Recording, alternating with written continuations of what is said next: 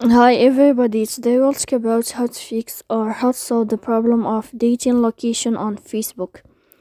To know how to find the solution or how to fix the problem of dating location on Facebook app, you should just go to settings.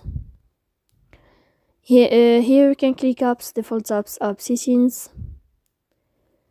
Then this list you will enter to the window or to the app of Facebook and you can click here. After that, in this page of app info, you can click on first stop and you can click OK. Here we'll enter to the window of storage. After that, you can click clear cache. Then you can turn off your Wi-Fi. And you can wait a moment to turn on your Wi-Fi again to fix that problem you have. So please don't forget to support us by like and subscribe. See you next time.